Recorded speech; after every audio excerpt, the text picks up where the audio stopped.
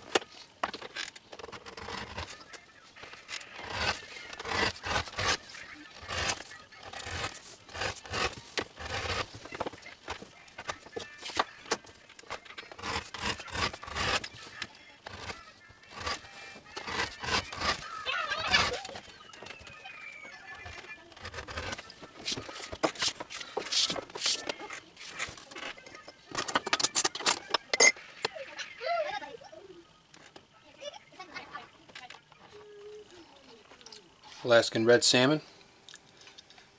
Gotta eat. Keep my strength up. So I can make this bag.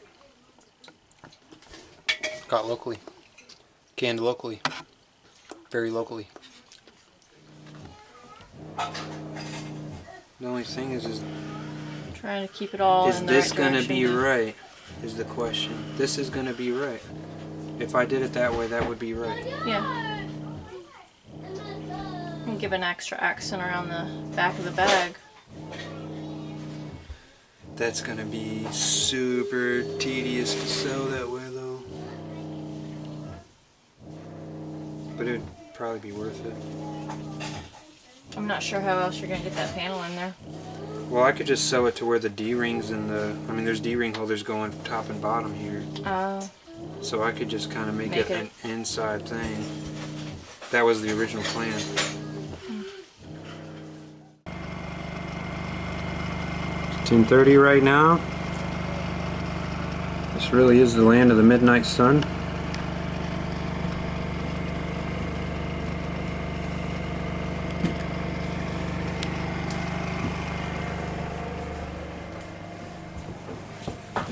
Don't mind the mess we live here. A quick little tour. That's the stove, that is it. Everything gets cooked on that, the water gets heated up on that. That's what happens. That's what the kitchen table usually looks like. Multiple projects all the time. This is 9 10-ounce veg tan for the strapping.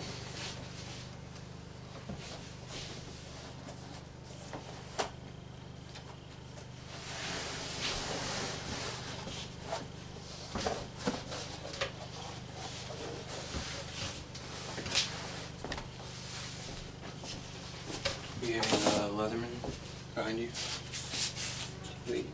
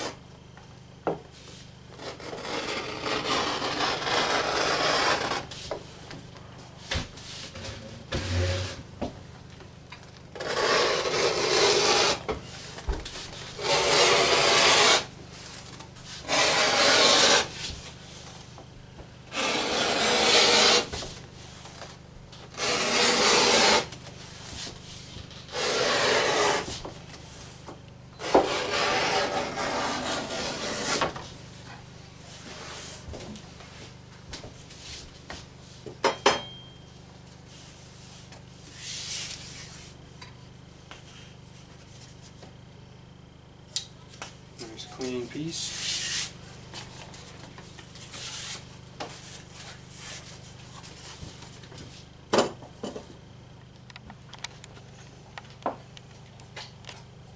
This is 14-ounce, 12 to 14-ounce saddle skirting. Looks more like 10 over here, which is what I want anyway, so.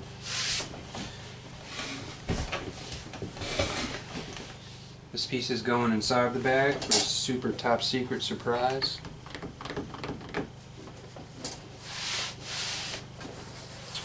It has never been done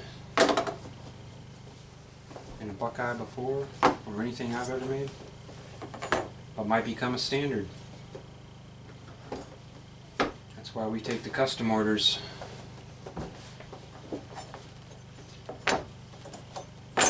You get to try out all kind of fun new ideas. This is 12 by 14, right? Mm-hmm. This is a Lansky diamond rod. It used to collapse down inside a black handle. but the thing they had to tighten it into place was plastic, so it broke. So I took it out and glued it into an antler, and it's not going to break now. I normally use the diamond side of a DC4 for this job.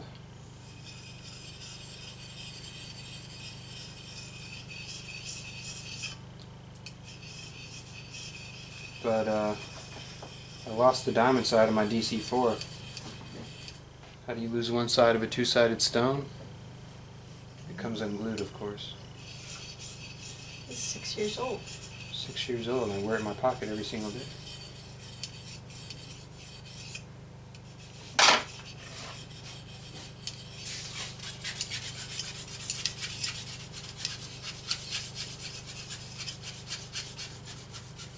If you're going to use shears for leather craft and you're not a big company, it is pretty essential that you learn how to sharpen your own scissors. It's not hard to do, it takes a little bit of patience. You can pretty much see that edge working though. And you'll know whether you've succeeded or not as soon as you put them to your leather. Okay, attempt number 2 at cutting this. My favorite hide. This is Something else you stuck an antler. this was a Fisker's. It's not an X-Acto knife because that's a brand, and this blade is a lot thicker than the X-Acto knife blades. It's a crafting knife. No, it was a Fisker's something or other. The handle was a circle that you wore on your finger and held it basically like this to cut stuff, and that thing would eat my finger alive cutting thick leather. So I cut it all off into a little nub, and the nub was not enough, so I cut all that off and glued in some antlers, and now it's not going to break. And I can't find the replacement blades for it, so I just sharpen it myself.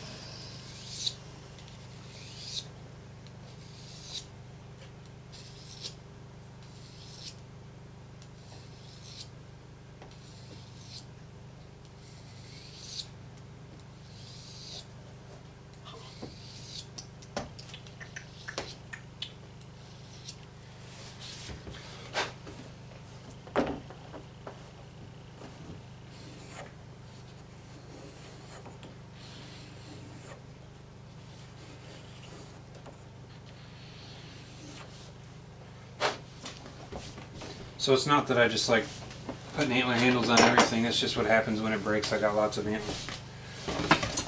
This is gonna be... You have a matching set? And this is the awl that I bought from Tandy. It used to have a wood handle on it. And the blade is really good. This is the original blade I started the whole show with. But the handle, on the other hand, was craft tool crap. And it broke, and when it broke I epoxied it into an antler handle. And now it's not going to break.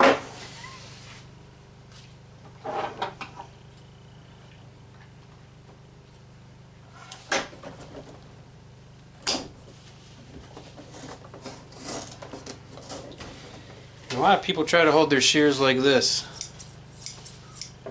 This is how I hold my shears.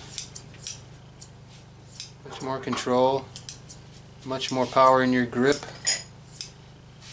Doesn't break your hand. I can't even fit my fingers in there.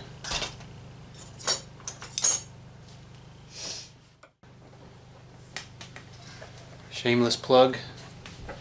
Fire kits are going up in stock in the next day or two, probably. As soon as we get into town and are able to update the website. And I am getting tired because I know it looks like it's early evening out there, but it's actually like midnight right now. We like to burn the midnight oil around here.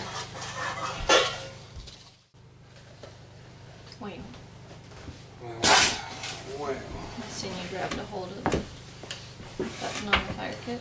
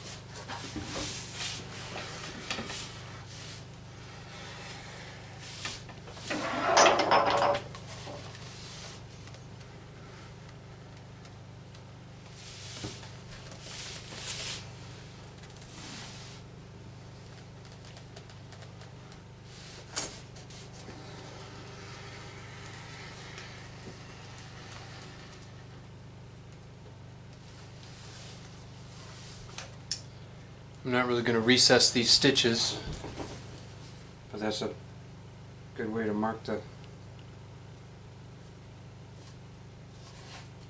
seam.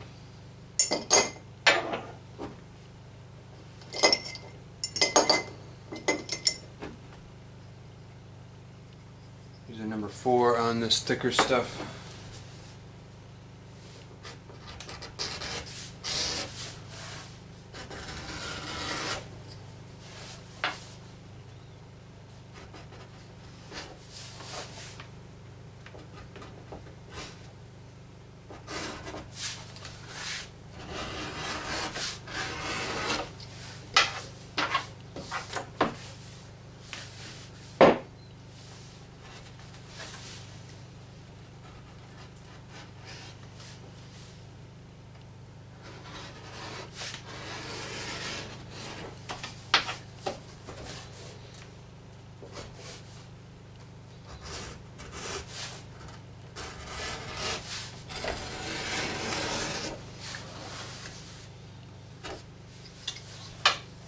Beveling your edges is by no means just an aesthetic thing. While it certainly does make the project as a whole look better to have all your outside edges beveled, it actually is a structural integrity thing in the relationship between the top grain of the hide and the flesh side of the hide. If you just have a sharp corner on that, especially on this top side, if that's a sharp corner all along your edge, then anytime that gets bumped or suffers any kind of abrasive action, it's going to start to separate from the flesh, and then you end up with problems. I've got a buddy who is a bush pilot. He's actually the one forging the steel strikers for these fire kits that I mentioned. These are going up in stock on the website, deepwoodsleather.com. I don't put ads on my videos, I put ads in my videos. But he says that they camphor the edges on everything. That's what he calls it, camphors the edges on everything, otherwise it will, and he's talking, I guess, aluminum and steel, it will separate into layers and it can shear off during flight and all kind of, I don't know, that's kind of over my head with the whole plane stuff, but same principle. He recognized right away because I was showing him some leathercraft that that's an essential part of the deal. It's not an option, shouldn't be an option. If your leathercrafter is giving it to you as an option, they're not real sure what they're doing or why they're doing it. Sometimes smells funny out there. It's probably a bear. Roger said that the grizzly out at the river is a friggin' has 2 cubs. A sow? Yeah, like 2 young cubs. So that's something we really have to keep an eye on. Hope she stays at the river. She won't. The river is only like a quarter mile away. Is she the one that was chasing that moose the other day? I think she killed that moose. He said that calf that they rescued was just a tiny little baby. Brand new. Brand spanking new. That They just calved. Yeah. I wonder Like if that this was past month. that mama calf we've seen. The one that was been around. I bet it is actually. We were. You think that was her that we saw in the wetlands It might have been. Tuesday? That was a big. That might have been a bull though. I don't know. It didn't have a rack. It was very big. By the way, the dog should like stay out all the time. You know. Good luck with that. That's probably who got that cow. Yeah. If she's got 2 brand new cubs, she's hungry. Something. Conversations we have at the dinner table. Now, it's not recommended that you use a hammer for your punches, but I destroyed my punching mallet while working on my snow machine at negative 15 degrees last winter, and have been unable to locate a decent mallet. I've bought like 4 now, and they've all been garbage. So I don't care if I mushroom my tool heads, I can just throw them on the sander at some point. I'm going to replace all these craft tool things anyway, as soon as I'm able, because as you can see, this is like my 4th or 5th probably 6-hole punch. But they come in handy. It's nice to have a 5-hole punch and a 3-hole punch. I use 4mm on everything because it's we do everything on a 1/4 inch. It's just easier that way.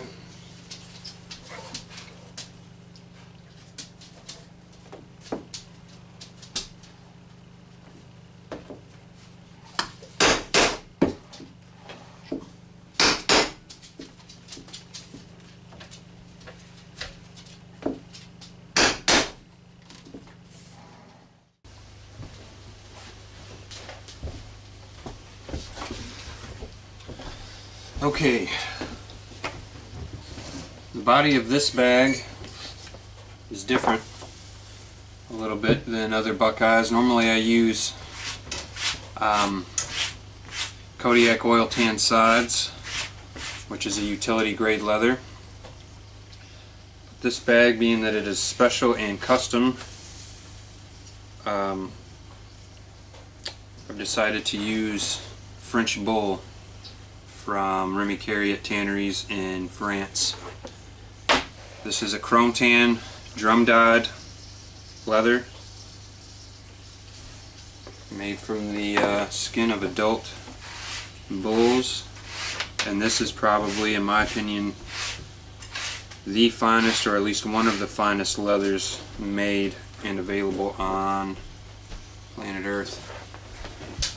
I don't know if you can see because of the light, but the grain and the character of this is just beautiful. It's got a good stretch and pliability, but it's probably the strongest bag weight leather that I can get my hands on. It's just really good stuff.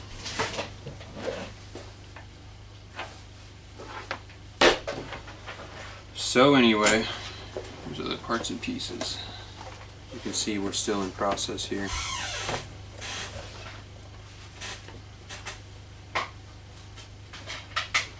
All the seams will be hidden on the inside of the bag. This stuff just feels smooth as butter. It's beautiful stuff.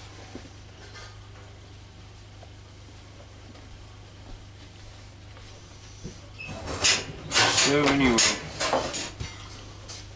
this is 9 10-ounce veg tan, closer to 9 to me. For the D-ring holders, it's already been dyed, and now I'm going to show the whole world my Obanoff treatment that I do on all of my veg tan. First, I gotta take off the ring so it doesn't scar up the leather, and we'll spend the next several days looking for that.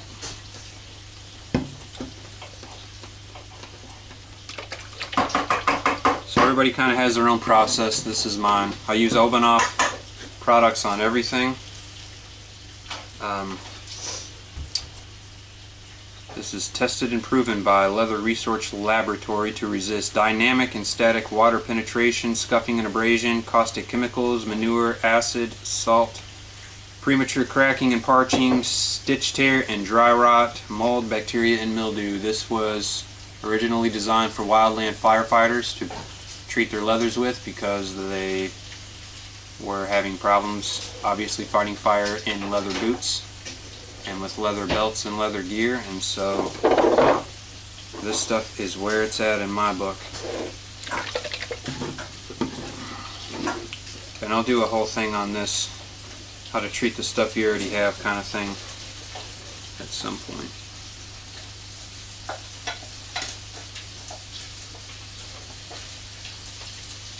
And so right now I'm not being incredibly conservative with this or anything. It's the sound of my water pump in the background there.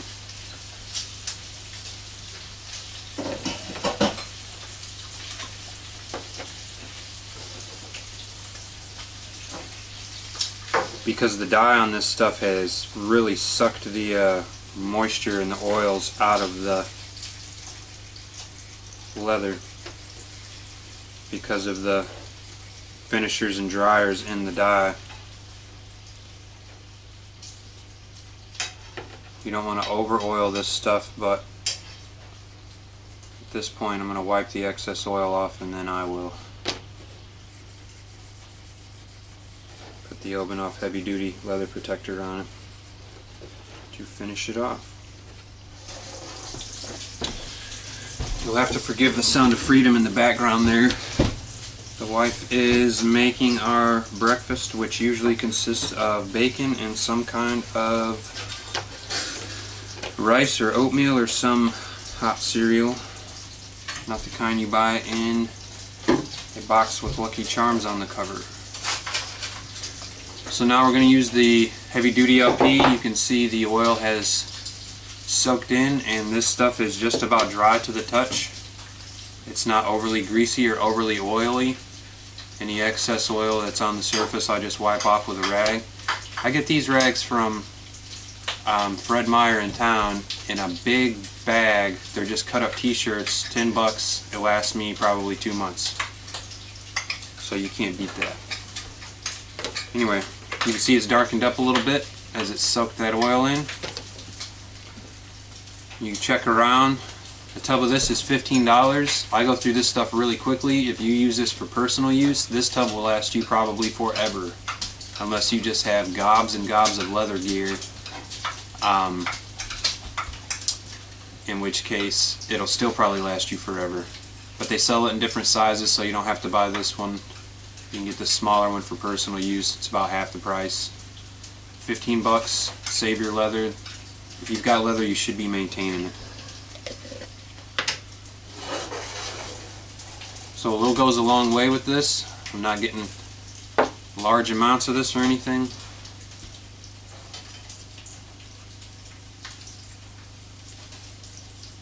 I do want to make sure I have enough on the surface.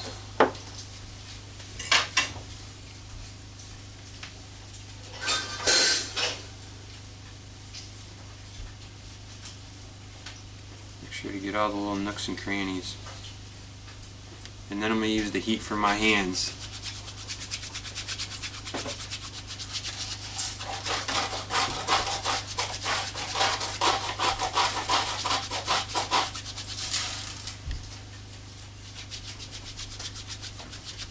Just to warm the leather up. Open up the pores so this stuff soaks in. And then I'm going to set this one off to the side and let that soak in for a moment.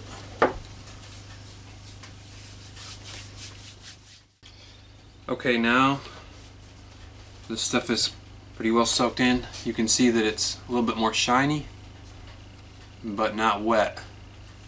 You don't want to gob this stuff on. You don't want this stuff to be dripping with oil after it's soaked in, and you don't want it to just be totally saturated with the Obanoff. But you do want to provide, at least in the very beginning, a good replenishing of the natural oils. And this stuff has beeswax and propolis and all kind of stuff in it that will penetrate down into the surface and protect the leather from all that stuff I named before. Now a lot of people will just finish their outside of their leather. You should be treating the inside of your veg tan stuff as well, not just the top side but also the flesh side. This is most likely where you're going to get your mold and mildew and those kind of things if you get your stuff wet. You should be treating this stuff both sides. Now, if you're doing your boots, you don't want to treat the inside of your boots or that kind of thing, but this kind of stuff, especially strapping and those kind of things, I treat both sides of it. So now you can see it's kind of gotten a little waxy. It's starting to dull up a little bit. Get like a matte looking finish. So what I'll do now is usually I'll just get my fingers wet with this. Can't tell there's any noticeable amount. They're just kind of wet with it. I'll go over it just one more time to kind of wet the surface again.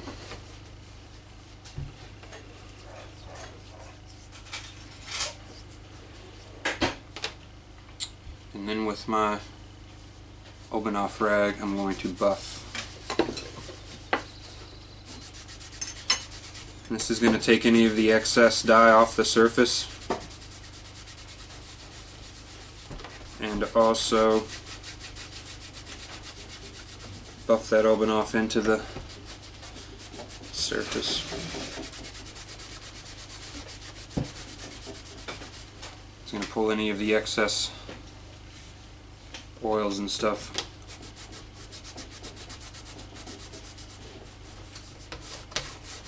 off the surface.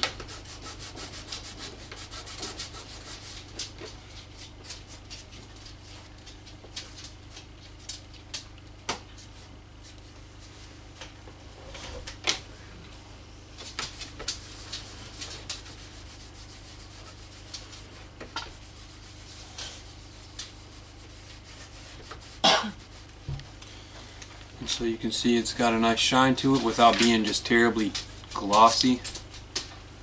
It's not overly saturated, but it is still has good form, and it feels buttery soft on the surface and not in a wet or greasy way. It feels dry to the touch, but you can tell that there's wax in it.